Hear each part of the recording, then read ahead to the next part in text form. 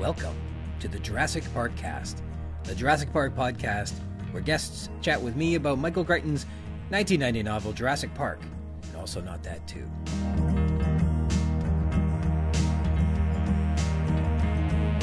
My name's Ryan Rogers, and I'm a big dumb Jurassic Park fan. Welcome to episode 30, Control, recorded here just after the fair this weekend. It was a good time on Labor Day, September 5th, 2022. Thanks for joining me today. A continued thank you to Christoph Oakes of Snail, S-N-A-L-E. Check out his incredible album on Spotify or Bandcamp. And today's intro is from the song Sacrifice to the Inhuman Creature, and our outro is Late Bloomer. We have some corrections today. They're pretty good ones. First of all, in episode 26, Big Rex, I said let the genie out of the bag, when of course I meant let the cat out of the bottle. Sorry about that. As well, when we were discussing what LAW stood for, we were way off. It stands for Light Anti-Tank Weapons, not Laser-Assisted Weapons. Light Anti-Tank. And finally, a correction about the docks on the island. This gets confusing, and I don't know if it's a correction or not, but bear with me. In episode 23, the tour part 3, I said Nedry specifically told Dodgson to have, quote, his guy meet him at the East Dock Friday night. Not the North Dock, where the big supply boats arrive on page 71, we're told. He adds that the East Dock is a small utility dock, and then Crichton specifically doubles down on that, saying, you got that? Got it, affirms Dodgson. Nedry arranged for Dodgson to have a boat, quote, waiting at the East Dock of the island, on page 71, we're told. Presumably, this boat is captained by an agent working for Dodgson. Maybe this guy is snuck out onto the island on a Friday evening to pick up a parcel from the island at Dodgson's behest. He isn't otherwise affiliated with Jurassic Park, and therefore not necessarily a second inside man. And that seems probable. In that case, he likely couldn't stroll through the park and over to the visitor center to pick up a parcel from Nedry, or similarly, saunter into the restaurant or cafeteria to join the rest of the island crew for dinner. Maybe. But, given what we've been told up to this point, I presume that the A&B, a ship carrying supplies, would have been moored at the North Dock, matching Nedry's description, where the big supply boats arrive. Hammond specifically says these are supplies needed for his lab, on page 153, and it must be a big ship with lots of supplies, because they've been unloading for a while and still have 3 containers they haven't got to yet. This portrays a sense of size that is so big the job is incomplete. Plus, it's described as a cargo vessel, which carries a connotation of size as well. So given all we've been told to this point, the A&B is then said to be a cargo vessel which was moored at the dock of the east side of the island, on page 153. Wait, isn't it supposed to be at the North Dock? Crichton, wait a sec, you specifically, literally said in the chapter Airport, when you were laying the foundation of this plan out, that you were going to use the East Dock, not the North Dock, where the supply ship unloaded, and then asked, have you got that? And Dodgson says, got it. But now you've got a cargo vessel moored on the east side of the island. Later in episode 33, Breeding Sites, and hang in there, we're going to get to that chapter soon. The East Dock is said to be accessible east of the visitor center via a maintenance road that heads into the park on page 176. And somehow the kids and Grant can see the A&B from the southeastern side of the island, suggesting that the North Dock is also on the eastern side of the island. I think we need to read these docks as both being on the east side of the island, but the North Dock is obviously further north than the second dock. The second dock being called East Dock. These docks, therefore, must be nearer to each other than I'd previously believed and suggested. My apologies. This is probably the last we'll discuss of docks, so let's consider this settled. Well, until we get onto the Mesozoic Jungle River, but we won't be there for maybe 100 pages or so. On to dinosaur news. This goes back to November 2018, but it is highlighted in Peer J's International Dinosaur Day collection of good articles, so it's got to be good, right? Well, apparently, despite being collected way back in 1992 and being the most complete and anti-ornithine ever discovered in North America, the fossils of what was referred to as the Kyparowitz avasaurid languished undescribed, presumably in California, for almost 15 years before some dutiful paleontologists dusted her off and formally gave her a complete anatomical description. It was named Mirarchi, or Mirachi, maybe, Etoni. Miras being Latin for beautiful and arche being Greek for winged messenger. And Etoni honors Jeffrey Eaton for his decades of work contributing to our understanding of the Kyparowitz formation and the fossils recovered from it. Its holotype, UCMP 139500, is housed at the University of California Museum of Paleontology, and it was, as mentioned before, uncovered from the Kyparowitz Formation in Utah. It's comprised of a partial postcranial skeleton, including 3 cervical and 2 thoracic vertebrae, a pygostyle, a furcula, the xiphoid process of the sternum, a fragmentary left scapula and a coracoid, the humerus, ulna, radius, manus, and several fused fragments of the pelvic girdle, and some hind limb. Phylogenetically, just by being identified as an enantiornithine, much can be said about this beautiful winged creature. She would have resembled a modern bird, but was completely different in three pretty major ways. She had teeth and clawed fingers on each wing, and the articulation between its scapula and the coracoid, or part of its shoulder, as you would probably otherwise recognize it, is entirely the opposite of what is found in modern birds. But she'd have a bird's thorax, which aids in flight capabilities, a pagostyle, which is a short stubby tail, which sort of helps create a long tail-like feather behind the bird, which substitutes for the long tail you see on lizards, and it had true wings and feathers. The paper says this is one of the most exceptional late Cretaceous enantiornithine fossils and adds a significant volume of data about enantiornithines in North America because, prior to this beauty, the entire clade in North America was only represented by some isolated tarsometatarsi, which I think are just like ankle or toe bones or something like that. It's large enough that Miratke supports the theory that enantiornithines were evolving larger in size in the late Cretaceous, and also reveals the presence of ramage papillae, or quill knobs, indicating a feature was evolving in parallel with other dromaeosaurids and other derived ornithuromorphs at this time. The quill knobs in Miratke are similar to the secretary bird, or the Saris crane, or the Egyptian vulture, and are also flatter and wider than observed in these modern birds. But most importantly, it sounds like the enantiornithines found in North America are identified or known from only their stinking ankles, generally speaking, so having a fairly robust skeleton that's more than a few tarsometatarsals is nice for a change. In other news, the journal Bio1 published in May 2022, very recently, a new paper called Intraspecific Facial Bite Marks in Tyrannosaurids Provide Insight into Sexual Maturity and Evolution of Bird-like Intersexual Display, which looks like it came out of the Royal Tyrrell Museum, which is neat. The frequency with which wounds and scars are found on Tyrannosaur skulls are argued to suggest that tyrannosaurs exerted intraspecific aggression, called agonism, as part of their intrasexual selective behaviors, and it's believed that understanding this is important to understanding animal behavioral ecology in reproductive systems. Agonism can be studied by observing extant species like crocodilians, who display extensive intrasexual aggression and deliver wounds and scars to each other, but birds opt for extreme visual or vocal intersexual display. The paper observes, quote, the evolutionary origin of this behavioral divergence and pattern in non-avian dinosaurs is unknown. This paper aims to document the morphology, frequency, and ontogeny of intraspecific facial bite lesions, 324 of them, in a large sample of tyrannosaurids, 202 specimens, 528 elements, to infer patterns of intraspecific aggression in non-avian theropods.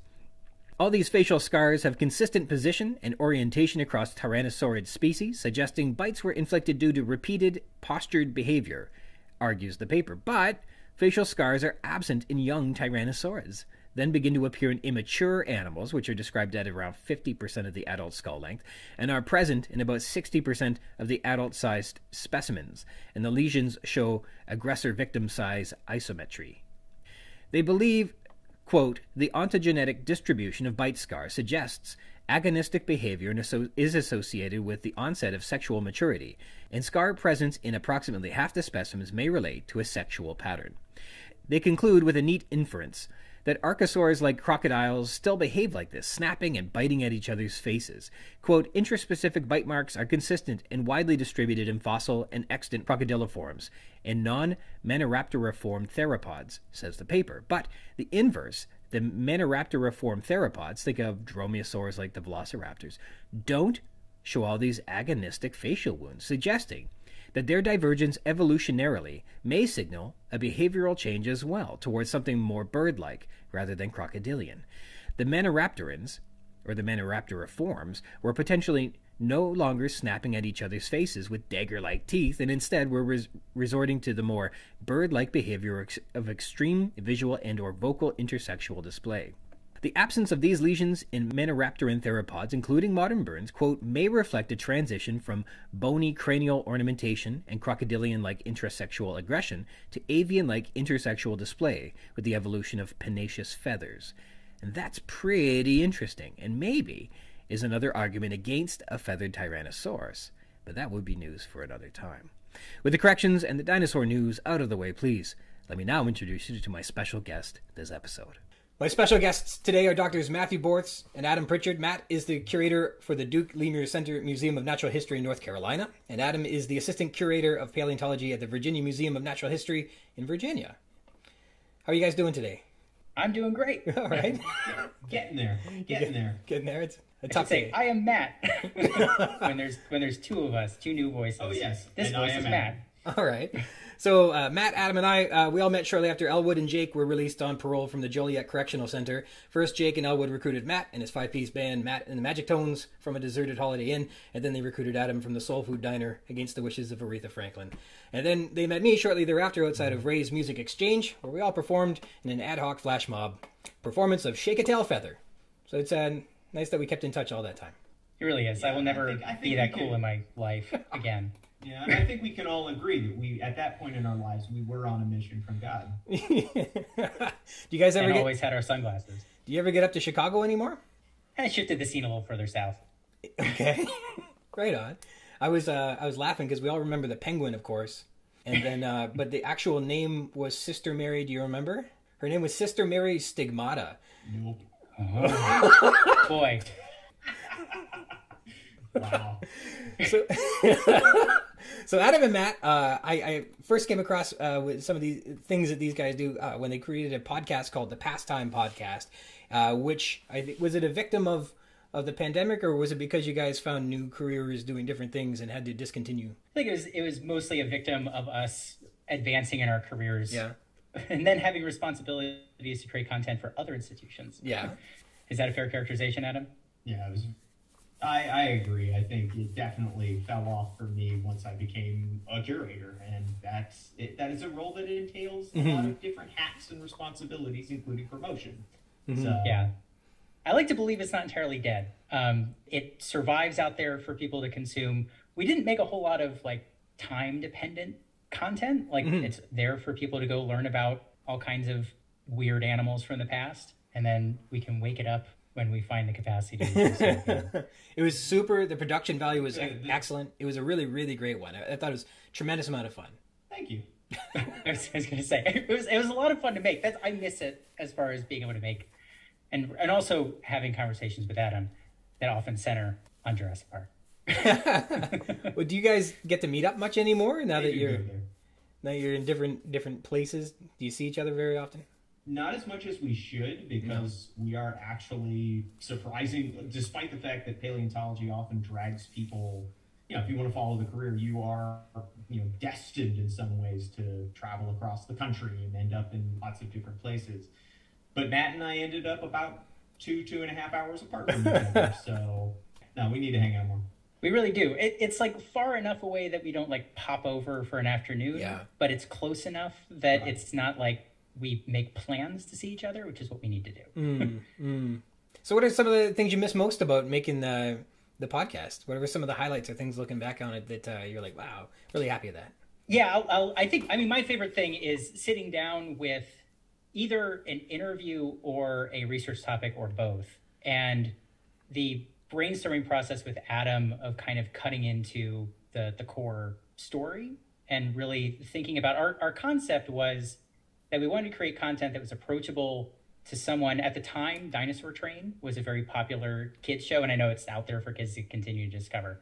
But there's this kind of gap in fossil content for students where you kind of go from, there's tons of dinosaur picture books, and then there's this, adult things and, kids. There's something missing for, a 12-year-old. Essentially, who has learned the names and now wants to know what you do next, but isn't quite at the point of learning anatomical terminology.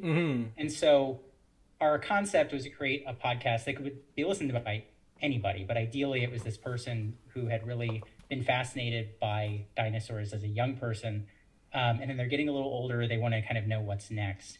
So it meant we were kind of trying to balance how much new jargon do we introduce, how much do we throw back to previous things, and working on that with Adam was always a really exciting, fun conversation, and I miss that. It was full of energy, that's for sure. Yeah, I miss that too.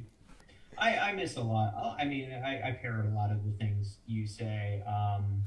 The exploration right now, we're both kind of restricted to the projects that we are expected to work on as part of our professional development in our positions. But when you work on something like Pastime, I could, if I was like, hey, you know what?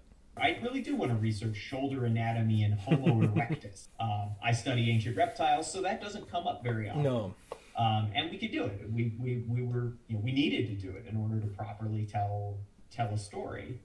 And if I was to say one thing I think is worth saying about Pastime is I think it was instrumental in us continuing in paleontology, because we're both researchers. We both do that kind of work, but in terms of being able to take a topic and crystallize it for virtually any audience, like to think about what a particular audience knows in advance and what they would be most engaged by in putting together a presentation or a video or something like that, like Pastime is the reason I can do that. Like it was not something that we were trained to do as part of our graduate experience. But in doing Pastime, we had to think about so many different topics and so many different audiences, so many parts of our particular audience that, I don't want to toot my own horn too much, but I feel like it's second nature at this point. And and also, of course, the kind of concision. I'm excited. I'm still excited by that. Yeah. And I think one of our other reasons in thinking about our audience is we wanted to keep things like less than a half hour, closer to 20 minutes if we could, because that was kind of like to and from the drive to school or to soccer practice. Right. And that having some kind of continuity over like the same possible group of kids all sitting together, like listening to this thing, is you can't string that over like an hour and a half conversation. Right. And so how do you give people enough context to understand why arm anatomy in Homo erectus is interesting, or like what it is about that connects whales and hippos. And so provide enough context to then get to the expert interview and let them speak as naturally as possible in the interview section and be able to wrap that up in a way that isn't just a blur of jargon and us talking as quickly as we could. Well, in terms of doing like community outreach or science communication, it was a success. It was entirely accessible. It was really well done. I loved it. When pandemic struck and I came across owning an iPhone or something I get podcasts on, it was one of the first things to look for were like dinosaur podcasts, just to check them out. And it was obviously among them, and it went right to the top of the list because it was so well put together, and it was quick, easy bites and stuff like that. It was a lot of fun. It was cool. Yeah, and I know you've talked to Dave Marshall from Paleocast as part of this, and it was kind of amazing when we started podcast. There were like 2 other like paleo specific podcasts at the time. Like it's going on like 10 years since we started that, but it was like Paleocast, us, and then like Paleo After Dark were kind of like the only. Well, it's funny. As this technology becomes more accessible and people are more on the internet, that it seems that the passion projects for people to produce more content of all kinds, but certainly of dinosaur content as well, has been. It's very cool. There's so much more out there. Yeah. For so many different audiences. Like it's really exciting how much has happened. Well, that's cool. So beyond my irresistibly worded media inquiry, which was basically resorting to extortion and blackmail, what made you want to join me on a show to talk about a novel that came out 30 years ago? I like it. I mean, well, in all seriousness, I mean, I must admit, as much as the novel was foundational, the film, I've come to prefer the film more, but, obviously the ideas are crystallized in Crichton's book, and that, it helped propel an already forming childhood interest further. And, I think, and it's the case for a lot of people in paleo, and continues to be as like a foundational thing. Like they read the book, they see the movie and its sequels, whatever you might think of their quality, but the central focus, on the animals, on the animals is central to a lot of people getting into the field and furthering that interest. So that always makes me want to talk about it and just to geek out about it in general. Yeah. It's one of my despite its questionable additions since its inception, yes. Ranging through every possible pop culture medium, from games to comics to whatever. It's just, it compels me. All right, right on. How about you, Matt? And I think that central role, it's interesting. I was thinking about in rereading it in preparation for coming on here, because it had been a long time, was thinking about it as kind of the culmination, or like almost the coming out party of the dinosaur renaissance. That there was this idea that had been building in professional circles of the vitality of dinosaurs. I think what goes along with the vitality of dinosaurs is the vitality of extinct life. Like it's goes all the way back to trilobites. And even further than that, that there's this idea that everything went extinct because it couldn't quite cut it. And that part of what goes with that is kind of this inevitable decline. And we haven't fully shaken the idea of this like progress that evolution represents, like this going on and on to something greater. And that everything about the past must have something kind of broken about it. And that the dinosaur renaissance was specific to like Ostrom and then Bacher kind of like getting out the megaphone and blasting it. But then Jurassic Park and Jack Horner really turning up the volume on these were animals that could have kept going if it wasn't for a couple of slight differences in just how the geological deck got shuffled.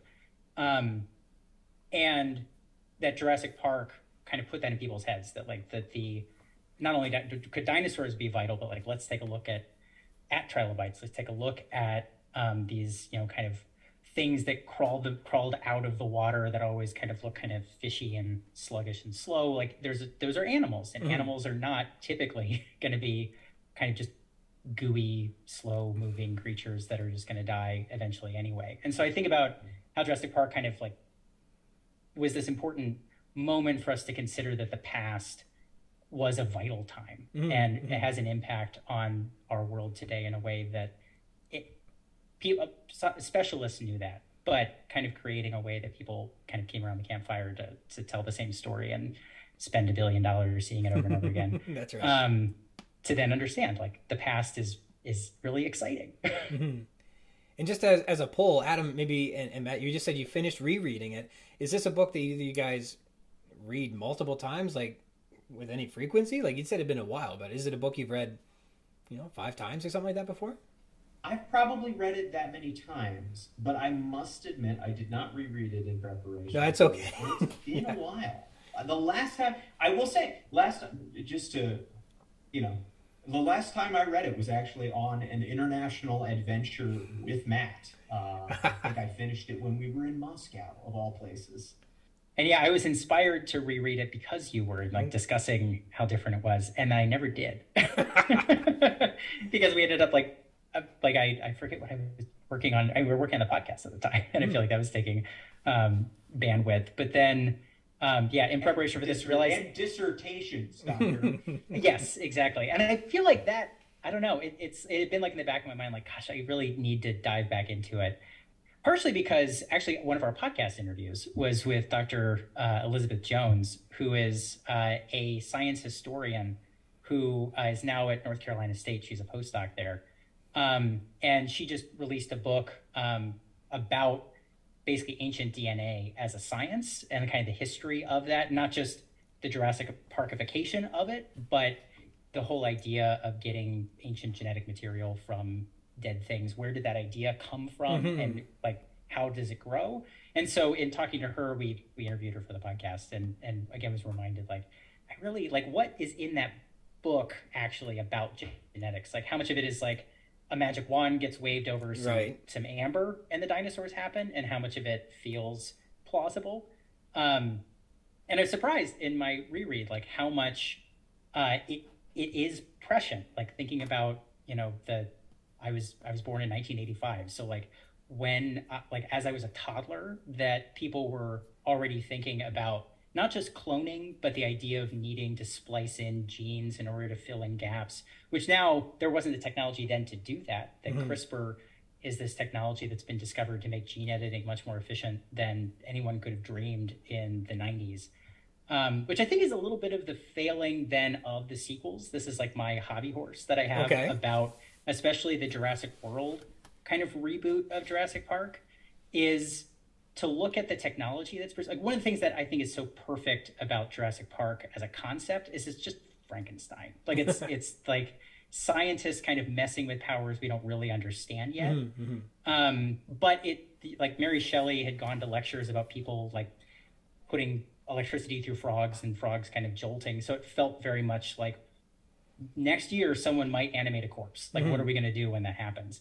Whereas Jurassic Park, when people saw like dinosaurs being cloned, it's like, well, obviously, like that's a long way off. But we are much closer to some of the possible consequences and kind of moral questions around what we do with the genetic information that has been unlocked. I don't even think Crichton necessarily believed that we were as close to like really wrestling with these questions as we are, and that Jurassic World and its sequels are basically just like, the Jurassic Park stuff, like they have dinosaurs, like that there isn't woo kind of going back, and even in Dominion, like the whole idea of like genetically modified crops and giant locusts as a plot device feels so 90s. It's very like old fashioned in its way of thinking about genetics. In a way, it's like, guys, we are way beyond what is possible with kind of real-time editing and cloning that we need to wrap our heads around. And some of it's good. Like some of it is, there's all kinds of gene therapies being developed for cancer, but what are the things we should be thinking about for elimination of disease in the world that goes along with the control that we have over genetic information? That it would be fun to have a multi-million billion-dollar blockbuster that also wrestles with that, and we had it in 1993, but it would have been nice to have it in 2022 as well. Yes, there's quite a bit of philosophy in the book and in the film a little bit. I think Malcolm embodied that as best as possible. I guess Grant a little bit too in that boardroom scene where they say, I don't know about this. I know Adam has Malcolm thoughts. Well, for sure. Well, Adam, you mentioned, and you'll have to defend yourself a little bit, I think, when you say that the novel wasn't quite as good as the movie. That's kind of the contrary to what most people, of any person who sees a movie and a book, they always say, oh, the book is so much better. I can't deny that, it was obviously Spielberg's adaptation that changed the whole cultural embrace of dinosaurs, for sure. What was it about that movie that really stands out, that puts it above the novel to you? It is very feelings driven.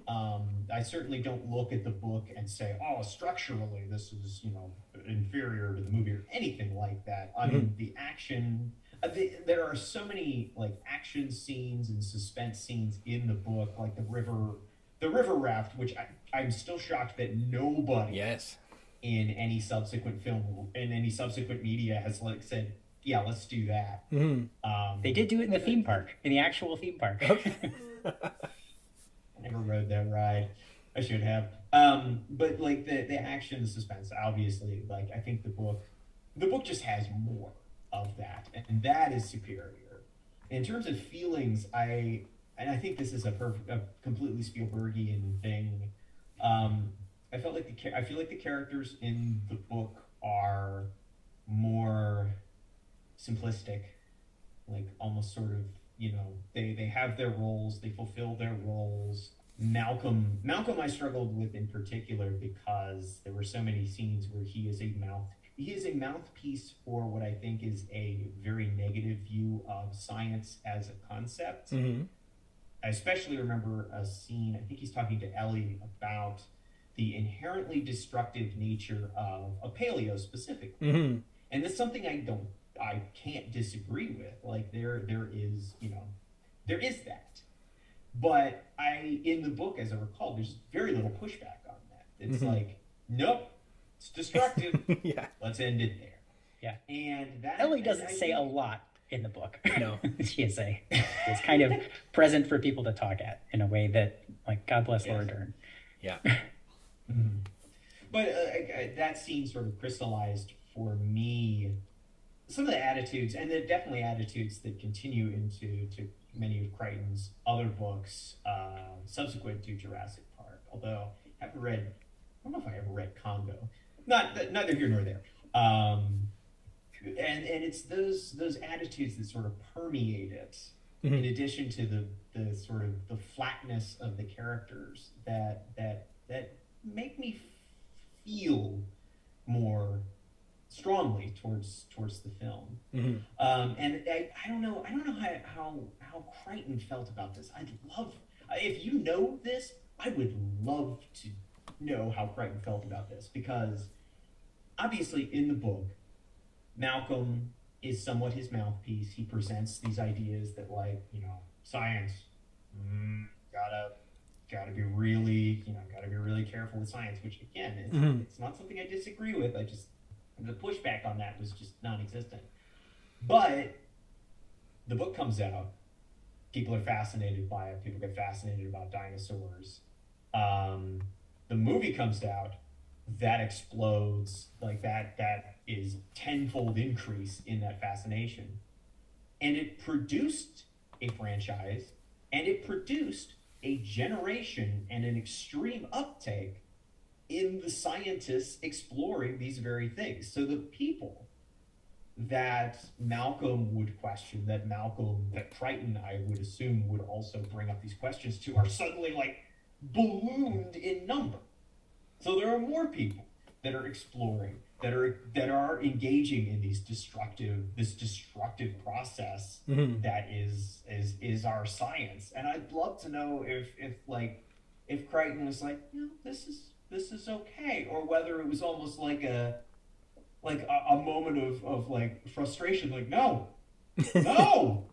yeah, I don't, you know, just well, because it's torn. What was his reaction to that? Yeah, it's like he wants more oversight for science, or also just like to get rid of the Holy Enterprise, and like it's hard to kind of see, especially because then you have State of Fear that becomes this kind of paranoid, like anti-political thriller about like climate change being kind of an invention of scientists and the government in a way that all feels kind of contrary to the ideas in Jurassic Park, where it's like the government should be more involved with what's going on, or at least we should talk about this more publicly, like what we're discovering and what we're going to do with that information. And people can change over time. And yeah, I agree that, I mean, Malcolm also, it's like he breaks his leg, or he's like brought in just so that he is literally sitting in place to pontificate in a way that you don't really have to have that character in some ways in Jurassic Park. Like like Frankenstein, there's no character in Frankenstein who's like looming over like Victor's shoulder being like, I don't know, man, seems like a bad idea. Like, what's going to happen when it gets out? Like, does it have soul? It's like, because you're a reader and you are watching what's going on, and you can, like, you're being shown. And so like the show don't tell instinct is something that I think Spielberg has a much better, I think David Koepp also like took the script that Crichton had and was able to infuse a lot more character. And I think had the intuition for how do we balance our showing and our telling. Because there's some telling you have to do when it comes to creating a 2.5-minute cartoon that explains what DNA is, which I think is also one of the most important things that Jurassic Park did. Is like, I don't think without Jurassic Park, people would know what DNA was, for better and worse. Like, I don't know how much people would be fearful of genetically modified foods in the same way without Jurassic Park. But I also don't know how many more people would be interested as young people who develop scientific interest to go into genetics, to come up with interesting therapies, come up with all of the powerful things that we can do for good that can come from knowing what DNA is. And so like you do tell that. So people have that information walking out of the theaters, like everyone knew what DNA was in a way that without Jurassic Park, I don't know when we would have all learned that in that same way, which I think is a really important thing that came out of this. But you also then don't need someone popping up in the third act being like, just to reiterate my point, this all seems like a bad idea, and I'm still right about it all going to crap. Yes. Well, Adam, I think you're entirely right. Spielberg either worked really, really hard at it, or he's just a genius when it comes to like making characters that are wonderful. And one of the best parts, obviously dinosaurs, best part, and then sound effects, special effects, second best part. But then very, very high up on that list of the great things in that film is the characterization that goes on and the performances with the cast, making all of them somebody you're really interested in. You certainly like Lex in the movie far more than you like Lex in the book, and I would say the same for maybe Tim, but almost all of them. And like the banter between them is so natural and wonderful, and they just have little. I mean, Malcolm is funnier in the movie than he ever could have been in the novel. Yeah. So Spielberg, either through great effort or through just genius, gave us a product that was extraordinary, and I can't take that away from anybody's opinion. The film was wonderful in that way. Now, like the ending, did that make a ton of sense? Not really, but the special effects and the characters are just A+. Heresy. And then in terms of creating adaptations that is accessible for the general public, like the chapter where they go through the tour and they show everyone the extraction room, and then the cloning sequence, and then the hatchery, and then the nursery where they're at. That's boring and it's long and there's a lot going on. But Spielberg says, "What if we had Mr. DNA?" And this cartoon pops up and gives you the whole spiel, and it gets it done in 75 seconds. It's incredible. I don't know, Matt, you were talking about how DNA has come a long ways, especially, and that what they had known then at that time is remarkable in a lot of ways. Like in this reread, it impressed you how much was known at that time. Was there more that you wanted to say about that? I think there's some discussion of the idea of like what the technology can do, and also like the processing power that's required to do it, that felt prescient. Like there's still problems people are wrestling with that are about the degradation of DNA, that are about like how do you hold this much information, how do you sequence this much information, that really made me want to go back. And this is something just in general with the history of science. Like I'm always kind of in awe of what people could know given the tools that they had at their disposal. That Watson and Crick could get an idea of the structure of DNA when they did, is like this kind of crazy idea. Like it feels like a world of like paper, wood, and like barely plastic yet is able to resolve that question.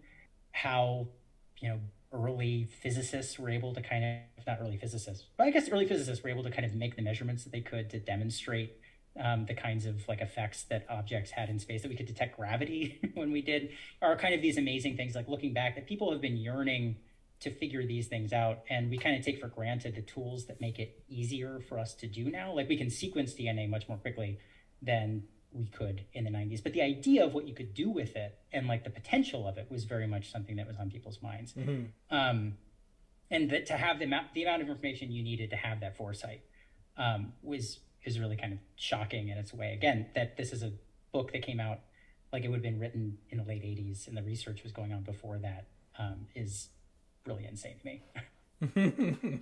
For sure. And one of the things, I think we were talking about a little bit about Horner, and I know that he's got this, would you call it a DNA project, where he's trying to reverse engineer the dinosaur out of a chicken? I don't know how that's going along. It sounds like he's been doing it for, boy, it feels like a long time, but the idea that you can somehow hit the triggers and switches in the DNA to stop a bird from not growing a reptile-like tail, and then allow it to grow some teeth, and all the genes that stop it from growing claws and fingers and stuff like that, that you can somehow switch those, and then in this egg, I guess you'll grow a horrible chicken.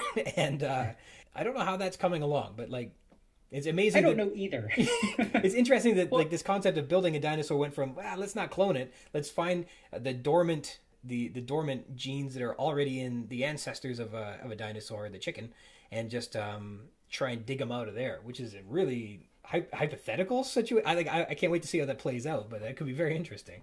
I think one thing that's definitely worth noting about that is, despite the interesting concept and definitely the ethical concerns about that, there has not been, as far as I know, a scientific paper or even a meeting abstract that actively discusses this project and its progress.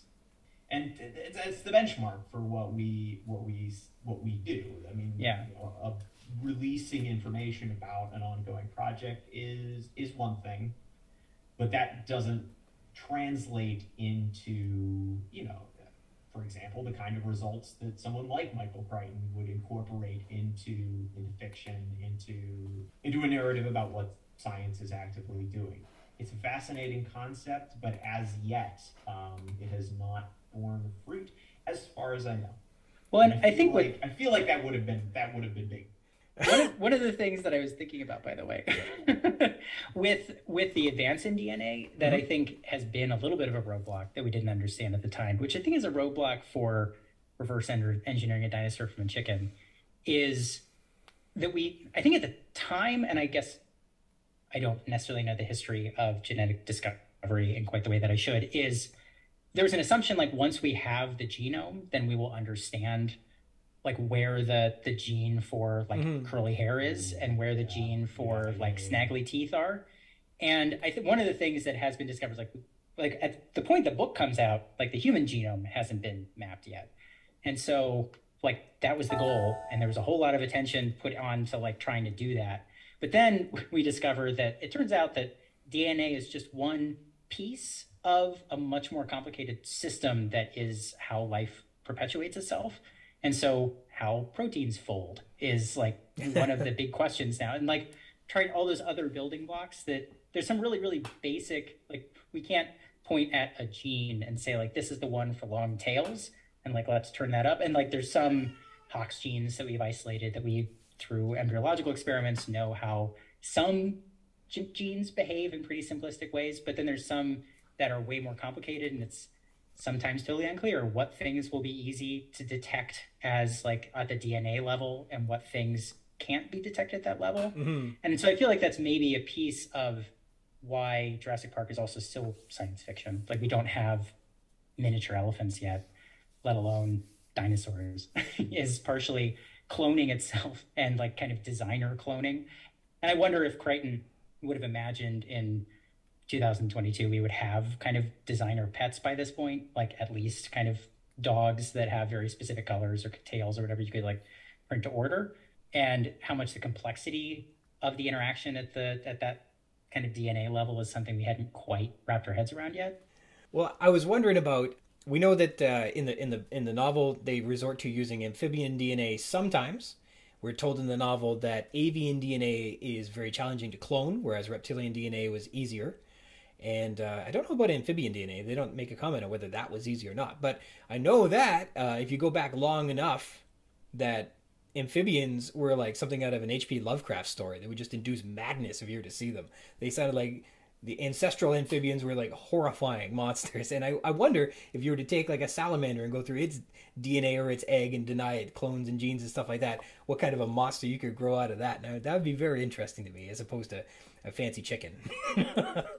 But then you don't get a dinosaur, I guess. What's interesting about a salamander is the comparative depth of time from it to one of these giga amphibians of the past. Around 200 and, I'll throw out a number, I think it's pretty accurate, between 290 and 280 million years ago, the ancestors of frogs and salamanders were already animals under 20 centimeters in length. So they were similar in scale to, you know, your average frog or salamander today, 250 plus million years ago. And it's only going back maybe 30, 40 million years further than that you get animals that are, you know, a meter long, a meter plus in length. And I wonder, I actually don't know. So I wonder how much more loss of the sort of the genetic toolbox has happened in that group that includes frogs and salamanders and caecilians, that would allow you to reinvent the traits of gigantic body size, or, you know, massive a lot of these ancient amphibians had skulls that just look like they're oh god, I can't even compare them to something today. They're very rough in texture. They're just these beefy animals. But very long time ago, much longer ago than long-tailed, quote unquote, raptor dinosaurs started evolving bird-like traits, frogs and salamanders started becoming things that would recognizably be frogs and salamanders. So I think I've never thought of it this way, but yeah, reinventing those traits could very much be a factor of the depth of time from those traits that you're dealing with. For birds, it's probably easier than it is for frogs and salamanders. Mm-hmm. And then, making a hairy elephant, that one's probably a heck of a lot easier than, a bird with teeth. Oh, for sure. Or something like that. Well, good point. Yeah, the problem of DNA not lasting for millions of years emerges again. Yeah. And there's that. So I think another thing, Adam, you were talking about that you were saying, boy, it would be really interesting to talk about would be the species diversity in the park. And I know we get all kinds of different dinosaurs. What we've learned about dinosaurs since when this book was written in the late 1980s is significantly different, which is cool. I think some of them are pretty low-hanging fruit. We know the velociraptors look very much different than how they were depicted in the film. And subsequently in all of the other films for 30 years, I don't know why they still look the same. But well, in terms of what animals have changed, what we've learned that's new about some of them, what do you think, what are some of the most interesting discoveries or changes in how they were portrayed in the film or in the novel that come to mind? To me, something that was always interesting was some of the low tier critters that were chosen by Crichton to appear in the books. Callovosaurus is one of the ones that's in there that is basically like, if you know generally what a Pteranodon looks like a duck-billed dinosaur with a much taller, broader skull.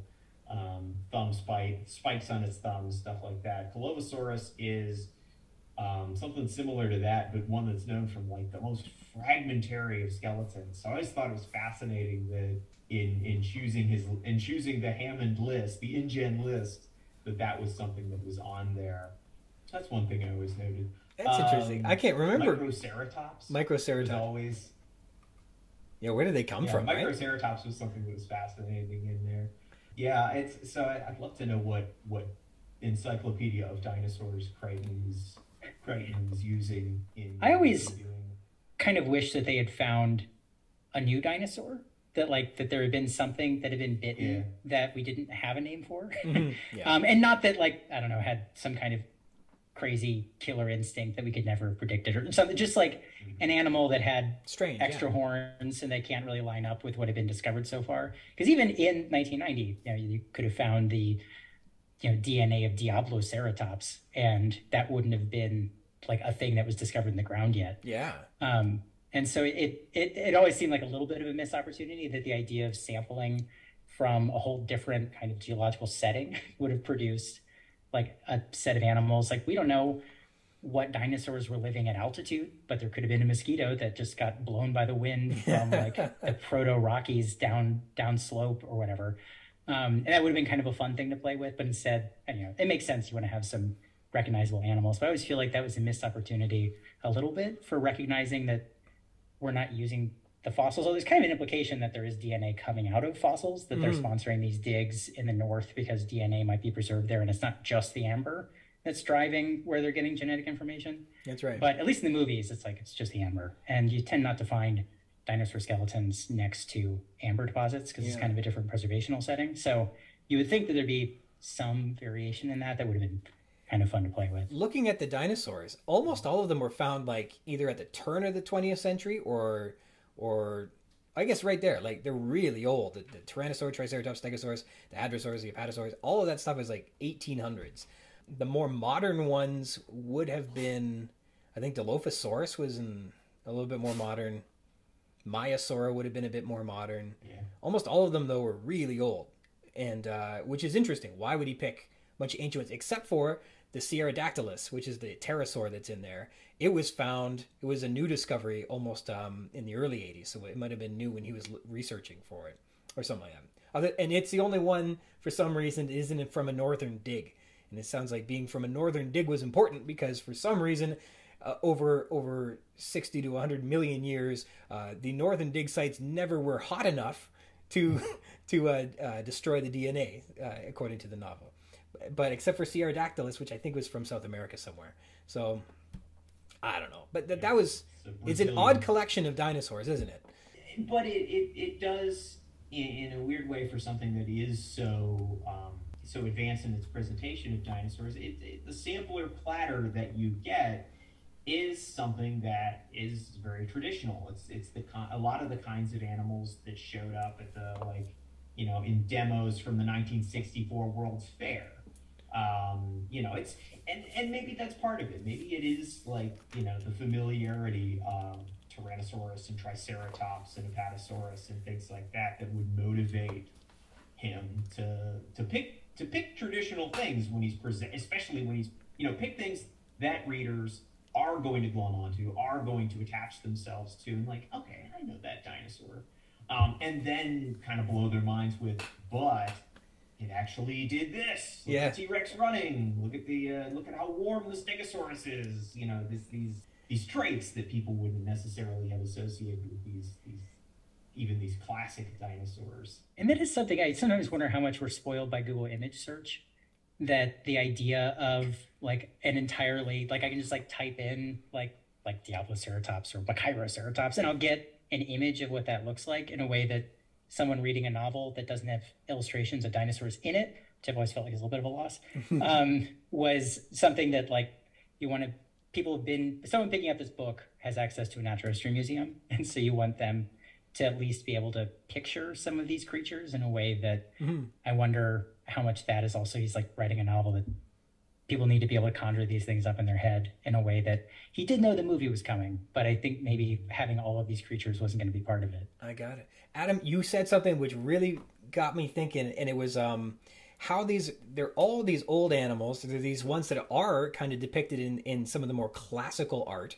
And in episode 27, I had paleo artist Douglas Henderson come on, and he was describing an exhibition that he was at. Ooh. And he and a bunch of other paleo artists were in this exhibition. They think it was in Hollywood, and they presumed that Crichton actually had walked through this exhibition, wrote down all of their names, and he had used that sample of animals and depictions to influence how he viewed it. And I wonder if he intentionally used these classic old dinosaurs for the purposes of them being familiar with people as being the old portrayal of dinosaurs, that the depictions are out there. Mm-hmm. And then turning it on its head. I don't think he changed how they look so much, but certainly how they behaved. That was a big part of it. And the way you were describing it, I was like, man, there's a connection there. I wonder if Crichton knew it like intentionally or not. Cool. But I can see like the pieces coming together behind the scenes a little bit. It's very interesting. Mm-hmm. And I think it's interesting that you mentioned Cearradactylus as an outlier. Mm-hmm. And I can almost imagine, like, God, I'm psychoanalyzing the late man's plotting and world building, but frankly, as much as like Pteranodon is the classic pterosaur. It's the classic big pterosaur. It's got a 20+ foot wingspan. It's got the giant head crest, a completely toothless beak. The thing is amazing, but not. I've never thought of Pteranodon other than in Jurassic Park 3, where they turned it into kind of a monster freak, as a particularly threatening animal.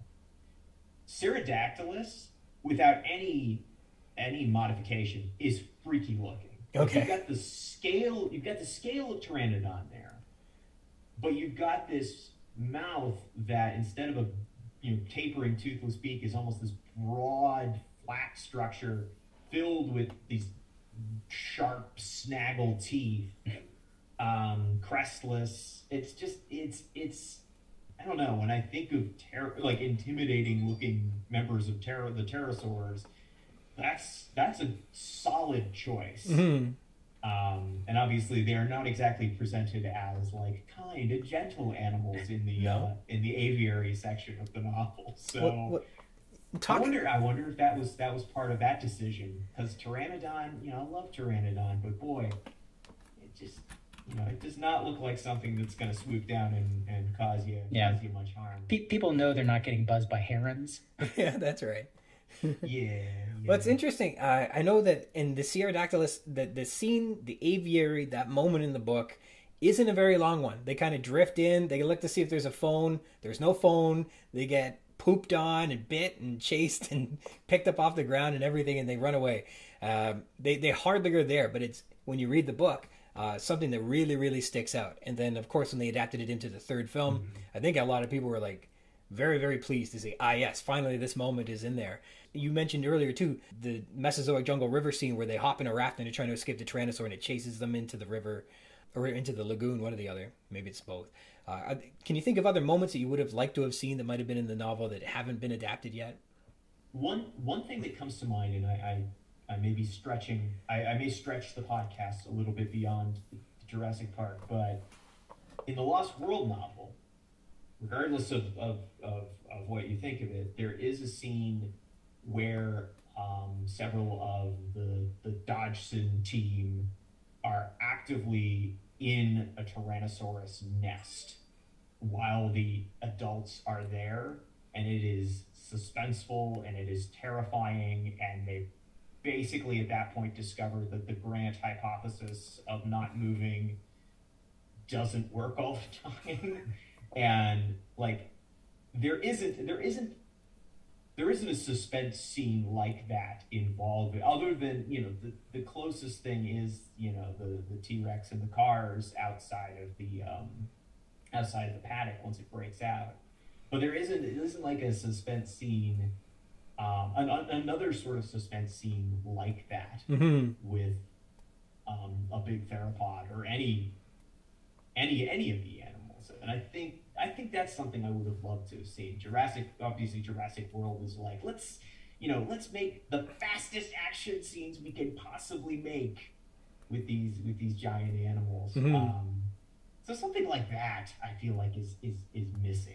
I think that would have been really impressive to see. For sure. And it's interesting because there is the theoretically suspenseful nest scene at the end of Jurassic Park when they're in like the velociraptor nest, which feels so random and tacked on in a way that it feels a little bit like Crichton got to the end and was like, ooh, I have a good idea for like a scene that I don't think it goes to the end. Like what if Dave Koepp can figure out how to like slot this into somewhere in the middle of Act 2? I'll just put this out there as an idea, because it just feels kind of like tacked on in this way. It's also a way just get Grant separate from the kids and let him not be worried about protecting the kids, but instead just be adventuresome. And so it's interesting that, yeah, the way to kind of up the nest scene is to then just have them working with the T-Rex. That nest scene is weird, absolutely. And I remember I was just on Reddit in the last month or so, and people are like, this scene doesn't fit. What is this going on here? And I agree. Like, it's insane that you would climb into this raptor pit, into this nest, and it is so flat out insane it doesn't make sense. And they're gonna cattle prod Gennaro unless he doesn't go down the hole. It doesn't make it. It's so bizarre. But if you get at the very end of the third iteration, the last chapter is called Breeding Sites, and I just went through it pretty heavily for an upcoming episode. And in that chapter is when Nedry is like sabotaging the park and getting himself ready to escape into the park with Muldoon's Jeep. And they're scheming a plan. They say, all right, we have spotted raptors on the boat. We need to tell the mainland that there are raptors on the boat, get them to stop the boat. At the same time, Grant, it's called Breeding Sites. They've found the hatched egg in the stegosaur fields. They say, all right, let's do the animal count. They do the animal count, discover that there are upticks in a couple different species, and they say, all right, there must be, therefore, 7 breeding sites, I think is what they say. And his plan in that chapter, before the power goes out and everything goes down the drain, is to go and inspect each of the nests. So that is presented, but it's totally forgotten about, rightly so, because surviving the night becomes far more important. But you're right. What the movie did so well was tie everything together, bring the characters together, make their motivations very clear. What the novel failed to do, as successfully as the movie anyhow, was to make you feel those things. And so when that important scene at the end comes up, you've forgotten all about it. It doesn't make a lick of sense, and that's jarring, and that's kind of a failure on Crichton's part. I mean, it's not a perfect novel. Nobody's ever said, hey, this is literary excellence. My other cynical take on it was that there was this idea of like observing the migratory behavior that they have. This like idea of like, how do I get like Grant to like sit back and watch like them, but they're not like staring at him. Like, how do we get a remove here? Because then it sets up that like the sequel, because there's this idea of like, what am I going to do next? Because one of the things that's kind of tough, and I think has really confronted a lot of the sequels, is it is such a well-built machine, like as a book in some ways. Like, it takes place on an island. It's blown up by the Costa Rican government. Like that, it is just like hard to make a sequel out of. And so then seeing like, oh, I guess if this does well, if I needed to write another one of these, like I need to get some dinosaurs off the island. And like, what are they doing? Like, if they're just like running around in the Costa Rican jungle, then they're just going to get shot by commandos at some point in like a Predator remake. But instead, if there's this kind of like migration north happening, because we've seen that they have this migratory behavior, then shenanigans can happen wherever I would like to put them. So it's interesting that that's not what Jurassic World, or what Lost World is. And it's also not what Jurassic World or Jurassic World Dominion, which I thought was supposed to be the whole point of that movie, was going to be finally getting to what, in going back and reading this, it's like, I think the whole point was to have this, let's get off the island next time. And that we still haven't gotten off the island is so wild. It's crazy how right after the prologue, so you're like 3 chapters into the first novel, dinosaurs are off the island biting people. They're off the island biting people. In the films, getting the dinosaurs off the island, they don't do it. I guess in the second one they take a T-Rex, but then they get it right out of there because that was a bad idea. But other than that, dinosaurs don't get to the mainland, and they keep it that way for so long. It's very interesting. Whereas like the dinosaurs leaking into the world, or what that could mean for the rest of the world, starts in chapter 3. It's just amazing. Yeah. And that's something like fundamentally to me, obviously I concur. Matt and I have discussed this extensively, especially about Dominion, but about the follow-ups to since the original. And something, in terms of something that is presented by the novel, oh God, the scene with the compies and the infant that sticks with me. Yeah. I don't know if I would want that replicated exactly, because that, oh man, that's brutal. Yeah. I read this novel in 3rd grade, and that is burned into my brain in a way that like I got back to that section again this time. I remember exactly the couch I was on reading that section. It sets the tone, doesn't it? It's terrible. Yeah. Nobody's safe all of a sudden. I think that having more of that. I mean, in the Jurassic World films, they have scenes of, oh no, drivers almost hits a stegosaurus, pterosaurs are eating the doves that people throw up at a wedding.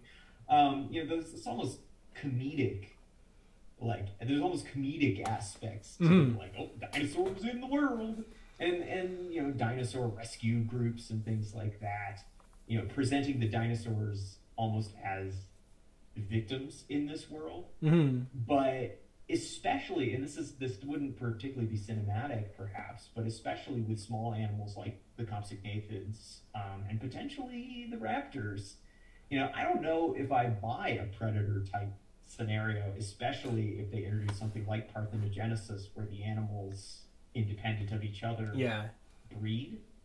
Because if they get into a forested environment or some kind of very difficult to traverse environment and start chunking out eggs, you might have a Bernese python in Florida situation. Yeah. Well, that happened at I remember in Kingston Falls at the YMCA pool when the gremlins got in there. That's the same thing. Yeah, exactly. But I mean, in all seriousness, there is a... Oh, the pythons, yeah. I think, I think there is a very compelling... he sets that up. He sets that up, like you said. I forgot to think about how early that's set up, but having them on the mainland and really integrating themselves. Well, and it's interesting into that world. Using the raptors on the boat as kind of a ticking clock behind all of this is a really interesting, that the movie works without having there's a story of Star Wars, the final trench run being re-edited, that wasn't how Lucas set it up, that you needed to have a countdown to really create suspense as a thing that drives action movies, and that Jurassic Park, the countdown is just how many people will be alive by the time the phones are back on. But there's not a 1 hour to go, in a way that it's kind of a hat on a hat to have both will we survive this, and will we get the power on, and will we get there in time to stop people from unloading this boat, is kind of interesting. That that was taken out of the adaptation. It's just kind of interesting to think about what creates tension, and that we didn't need that. And I'd forgotten about that being part of the driver behind Grant really needing to get back. In some ways, it wasn't just survival that was driving him, that it's also this knowledge that he has about what they saw on the boat. Well, guys, we're almost out of time here. I got to say, I wanted to talk more about the Triassic dinosaurs. I wanted to talk more about Triassic species altogether.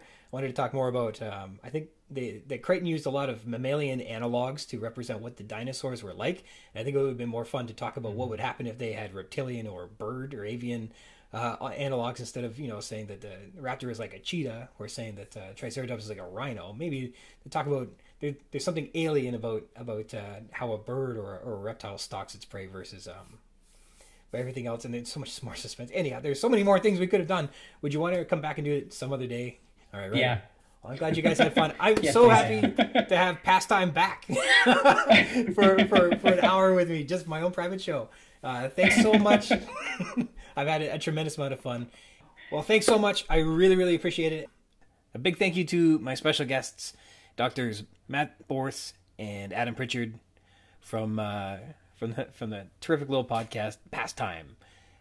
As I understand, you can look that up, and it should still all be there, and it's a tremendous amount of fun. Way more fun than this podcast. So go check that out if you get a chance.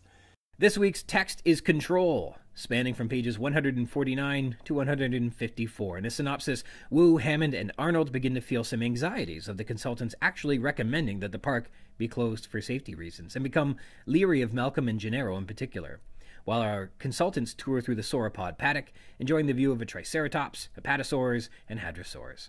Muldoon, on the other hand, has anxieties of the consultants' actual safety, and preps his Jeep with a rocket launcher just in case, which isn't much of a vouch of confidence for the park's safety, is it?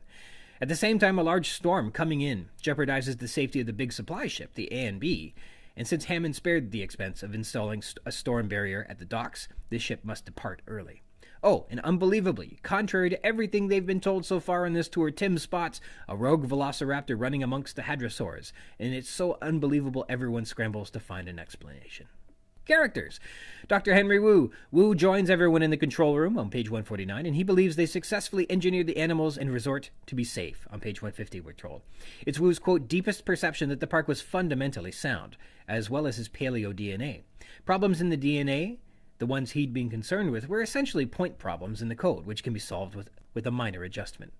In fact, he's insulted, quote, offended, that someone might think that he, Dr. Wu, would contribute to an unsafe system where a Tyrannosaur could escape. He'd do no such thing.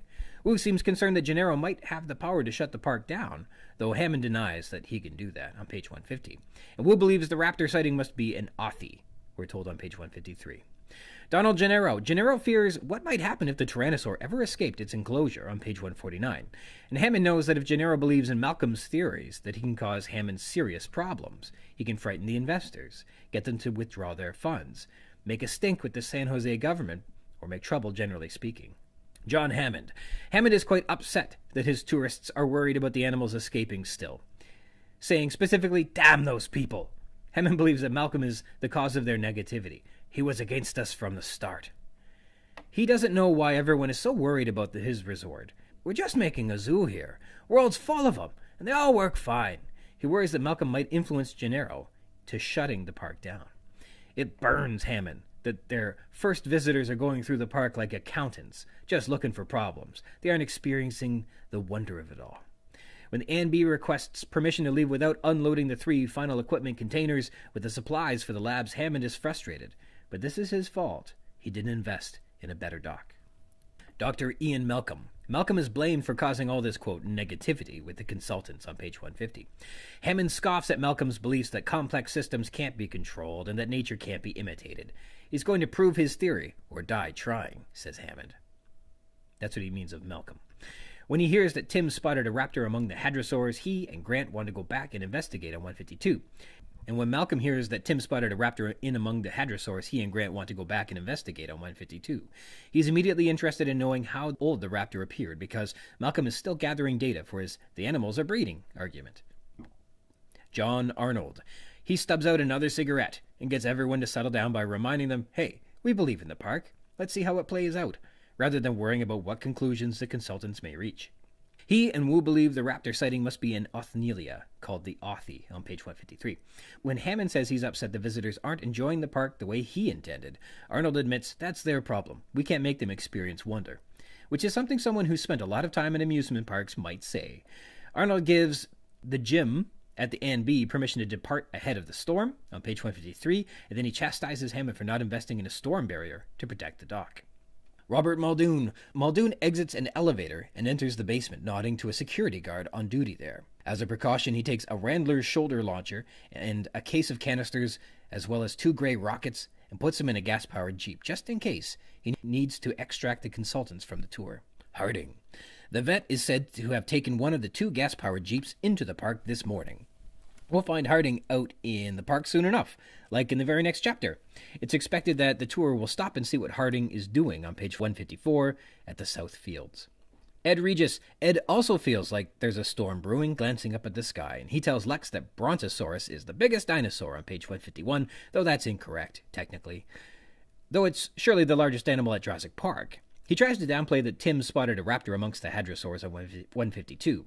When the consultants want to go back and investigate the raptor sighting, Regis reveals that the cars are only programmed to move forward. He argues that the raptor must have been one of the Othnielia, who are always jumping the fences. Richard Kiley, the voice. The voice chimes in to offer some details on the Apatosaurus on page 151, and he reminds us that the animals don't breed in the park. The next stop on the tour is the Stegosaurus, and the voice is indifferent to Tim's commands to stop the car. Tim Murphy, he doesn't bother contradicting Regis when he says that Brontosaurus is the largest dinosaur in 151. And peering back at the hadrosaurs, he spots a velociraptor moving quickly on 152 and alerts everyone. He tells Malcolm that it was older than the baby they saw in the lab, but smaller than the ones in the holding pen, half the size of the 6-foot adults. And Tim confirms he knows he saw a raptor. Dr. Alan Grant, he wants to go back and investigate the raptor sighting on 152. Lex Murphy, she gets told that the Brontosaurus is the biggest dinosaur, and then says that she's hungry, as things start to get exciting during the raptor sighting. Jim the dock worker, he has a southern drawl, and he doesn't like the look of the storm coming up from the south. He's cautious about the weather and how the A&B might hold up in a storm. He requests permission to leave. Triceratops, the jeeps are painted with a red stripe, because for some reason it discourages the Triceratops from charging the car. Apatosaurus, these eat the leaves from the palm trees and stand beside the lagoon on page 151. Their, quote, tiny heads reach 50 feet into the air, extended on long necks. They're said to be commonly called Brontosaurus. They weigh more than 30 tons, and a single animal is as big as a whole herd of modern elephants. An elephant weighs about 5 tons. That's a rounded average weight, so this would be a herd of like 6 elephants, I guess. Maybe more, maybe less. They prefer to be along the lagoon, but not in a swampy area, as you might have seen portrayed in outdated pictures. They're said to prefer dry land. Hadrosaurs, these are duck-billed and look comparatively small beside the apatosaurs. They stand on their hind legs to get at foliage and move gracefully for such large creatures. There are infant hadrosaurs scampering around the adults, eating leaves they drop. The adults nurture the infants even though they were introduced later. Remember, all the dinosaurs are cloned. None are supposed to be breeding. Velociraptors, described as a pale yellow and with brownish stripes on its back. This critter moves quickly. It's amongst the hadrosaurs in the sauropod paddock. Stegosaurus. These are said to be mid-Jurassic animals evolving about 170 million years ago on page 152. And the Othnielia. These are said to be often difficult to keep in their paddock because they're always jumping the fence. They passed the Ornithischian paddock and the Hypsilophodon highlands a few miles back on the tour, so this critter, if it were an Othie, was way out of its containment, although we're sure that it's a raptor, it's not one of those. We're told that these animals are an exception to the usual minute-to-minute control they maintained over the animals. The computers were constantly losing and picking up the Othies as they went into the trees and then came down again. Localities, we have the control room. It is again described as dark on page 149, even though there's a massive window overlooking the park right in front of them. The visitor center, we know that the control room is on the 2nd story, and Muldoon went down to the main floor via an elevator on page 150, where there's a security guard posted. He then goes down another staircase into the basement, where he had to flick on the lights. The basement is filled with 24 Land Cruisers arranged in neat rows. There's a gas jeep in the corner of the basement with a red stripe on it. It's one of only 2 gas-powered vehicles on the island. Behind the jeep is a steel door to the armory, or unmarked armaments room, on page 150, and that's lined with gun racks, including a Randler shoulder launcher and a case of canisters, and gray rockets. And note, Randler doesn't appear to be a model or brand of shoulder launcher. It's just what this weapon is called in this novel, as far as I can tell. But I am not against being corrected, so if you know otherwise, you can drop me a line. And Muldoon says that from here, in the basement, he can hear the distant rumble of thunder.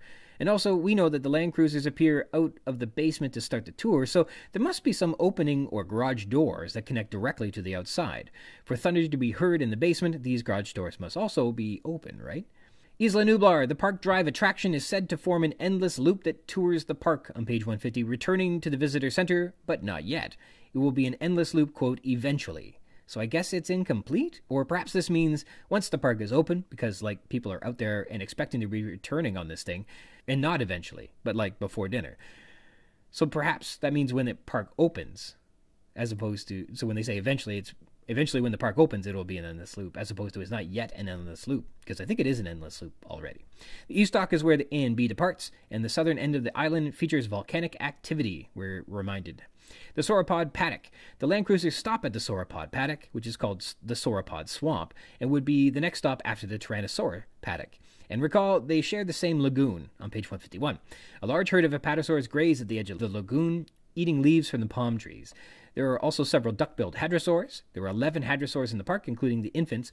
This might be the entire population here among the patasaurs we're looking at. There are 17 apatosaurs in the park. If this is a large herd, does that mean all of them are here, or just like some? We know that there are some nearer the helipad when they arrived, right? And there were like 4 of them there. In any case, there are a lot of apatosaurs on this island, and I guess they're all over the park. The dock/A&B. The A&B is a cargo vessel which delivers shipments to Jurassic Park. It makes deliveries every 2 weeks, we're told on page 153. They have 3 equipment containers that haven't been offloaded yet, and Jim at the A&B by the east docks has a southern drawl. They're not finished offloading, but the storm pattern south of them doesn't look promising, and they don't want to be caught in the chop if the weather gets worse. The South Fields. This is where the stegosaurs live, we're told on page 154. The southern end of the island has more volcanic activity than the north. Allusions and references. Sauropods. A bunch of sauropods are referenced in this chapter, including Brachiosaurus, which is the sauropod featured in the movie Jurassic Park that sneezes on Lex, as well as Brontosaurus, which is a diplodocid similar to Apatosaurus, as well as Ultrasaurus and Seismosaurus. These other 2 animals are also diplodocids, and Ultrasaurus was renamed Ultrasauros with an O in Saurus because of naming conventions, and then was made a junior synonym of Supersaurus. And like Supersaurus and Ultrasaurus, those are really stupid names. Like a 3-year-old wouldn't come up with such a bad name. What's next? Awesomesaurus? Super Cool Saurus? There could be one from Boston called the Wicked Saurus. The world takes all different types of people, so I guess naming these sauropods is fine. It just isn't my taste. Stylistic techniques. We have some italics. They're so negative. On page 150 says Hammond, and we built this park, this fantastic park, with his emphasis again on 153. So Hammond here is using italics a lot to emphasize what people should be focusing on. He's always making an argument against what others are saying to him, and he emphasizes his point so that he's heard and understood, all the while, I guess, disregarding the points others make to him. These emphatic, italicized arguments from Hammond appear to be consistent throughout the novel. It's an interesting graphic representation that he's the one to be heard, and not others. Quick, stop the car! A raptor! That said, Tim immediately also wants to be heard, because he spotted a raptor out of its containment. People don't want to listen to him either, believing he must have seen something else, instead of considering the implications of what he actually saw. We have Apatosaurus, Brontosaurus, Brachiosaurus, and Ultrasaurus, and Seismosaurus, all italicized. Again, it's a common tradition to italicize proper scientific names in scientific papers, which this novel is not, but perhaps it's more scientific this way? In any case, the proper names of things often receive italics, just like the A and B at the dock.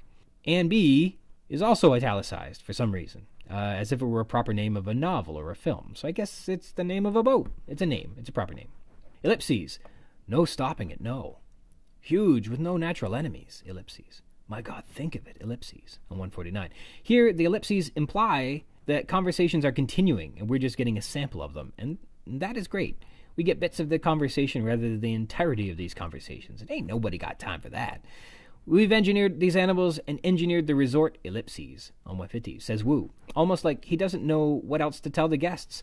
They've proven their work is safe. After this entire explanation on the tour, he's almost speechless here that people still don't believe that the park is safe. Ellipses plus salvage to clear your dock, ellipses. And you can't use the dock until you do, ellipses, is Arnold, in this case suggesting that more could be said, but is allowing each example to make the argument that the ship should depart for him.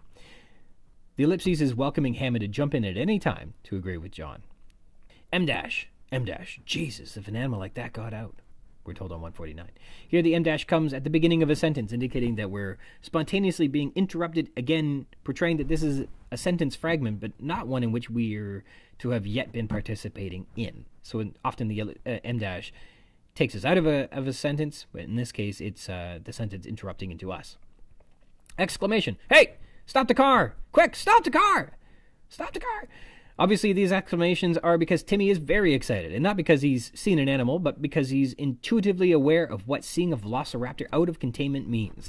This isn't the frantic, youthful exuberance of spotting a new animal and being very excited. He's already seen velociraptors, and they've already attacked the fences right in front of him, and he's already sworn out loud about their attacking. He's already been shocked by the sight of a raptor. In this case, he's excited because he knows they shouldn't be out of containment, and that is serious. Literary techniques. Foreshadowing with the weather.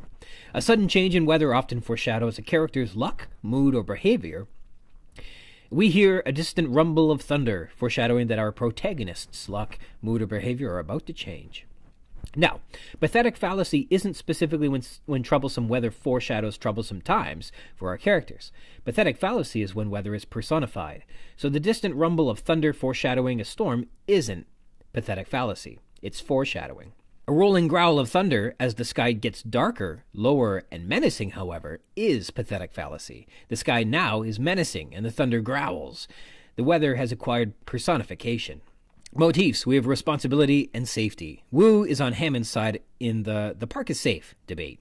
They see no way the animals can escape and cause harm, even though there have been, quote, too many deaths during construction. And we know that 2 of them are from a raptor that, in fact, escaped. And I think that security guards are posted as a result of the escaped raptor, too. Why else are there security guards? There's a security guard on duty at the basement steps, recall, on page 150. There's nobody else on the island. What are they securing, and who are they securing things against? The security is in place, I'm sure, not because some terrorist, vandal, or reporter is about to snoop in and cause trouble.